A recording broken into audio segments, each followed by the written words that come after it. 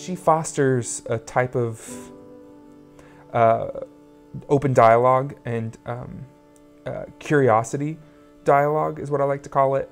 The ability to explore new ideas and to get things wrong.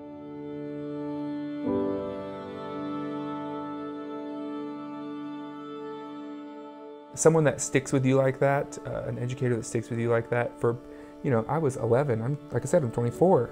That's a long time to know somebody.